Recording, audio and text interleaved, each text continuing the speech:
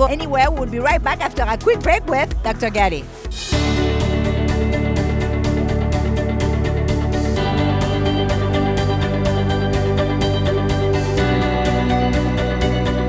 This is Dr. Galley. Let's get better together. Hello everyone, this is Jackie, the French reporter for What's On Headquarters, and I am here with Dr. Desiree. Hi there. To support this amazing organization that's been existing for 40 years. Isn't that amazing? And our animals are such a huge part of our life. Well, because I'm an actor and I'm another, and I love supporting animals. I'm very active in animal welfare and rescuing animals. I'm a strong advocate of recommending to my patients to surround themselves around pets and animals because research shows it actually decreases your chances of heart disease. Yes. How important it is to organize those kind of events to raise money. Extremely important, otherwise they wouldn't exist. And the good news is we're sold out. Somebody is in a building that you all want to know, a French singer, and we have the blessing to have him here today, and this is Boom Boom. How are you? Hey, hi Jackie, it's a pleasure to meet you and to be with you today. Hi, how are you? Okay, Boom Boom, so tell me a little bit, why did you decide to support this organization? Well, I think this organization is fantastic. It helps curb the overpopulation of the animals. My nonprofit, the Lucy Pet Foundation, we work with actors and others. We do free spay and neuter surgeries. Actors and Others for Animal, mainly our main goal is spay and neuter. We want people to be responsible pet owners and have their pets spayed or neutered.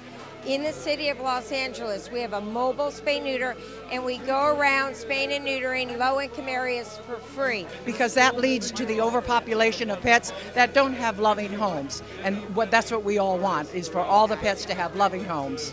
And gives a voice to the animals also that don't have a voice. You know, it's always good to take care of our little friends. Well, it's been around for such a long time. In fact, my father, Stanley Kramer, made the first animal rights film, Bless the Beasts and Children, and he knew the founders of Actors and Others back then before I was born. So great when you get other people involved in the same cause that believe the same things, and there's a great strength in that. They make it possible for people to keep their animals when things go bad.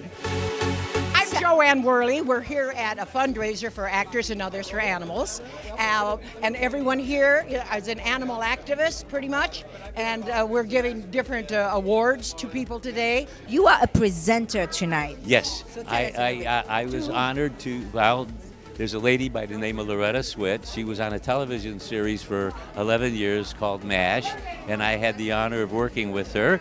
And when she won the Betty White Inspirational Award, I'm going to present an award to two couples. Exactly. I'm presenting the Paul Jolly Award for caring.